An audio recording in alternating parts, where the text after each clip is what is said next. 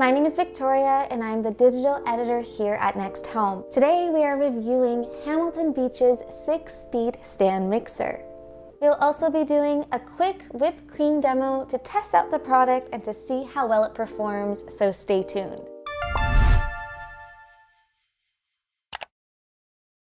From my experience, the process of beating something like egg whites, cream, or cake batter by hand can be exhausting.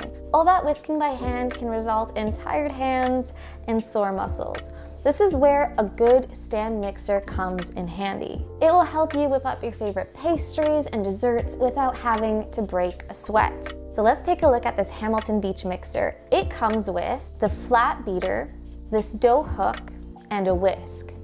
Each of these accessories is dishwasher safe, making it very easy to clean. The stand mixer can be used at 6 speeds, which gives you the ultimate versatility and precise control when mixing your favorite batters, doughs, dips, or sauces. I am quite a fan of these non-slip feet as they ensure that it stays in place while it mixes. Look how sturdy this is. So let's see how efficiently this machine performs when making whipped cream.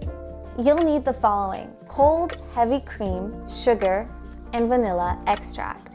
To make whipped cream, we'll pour these ingredients into the bowl and whip them together on a high speed.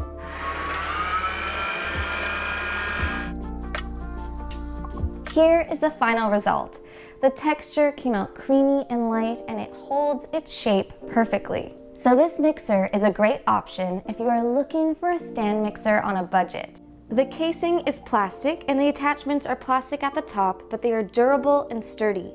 And it has a 300-watt motor, which makes the device quite powerful when mixing. It's also very lightweight and easy to move around, which makes it very comfortable to use. And the attachments are simple to attach, but I did find them a little more difficult to disengage as you have to use a little bit of force to pull them off. But all in all, it is an incredible value and you simply can't beat the price for its performance. You can find it on Walmart's website. I've linked it in our description bar below.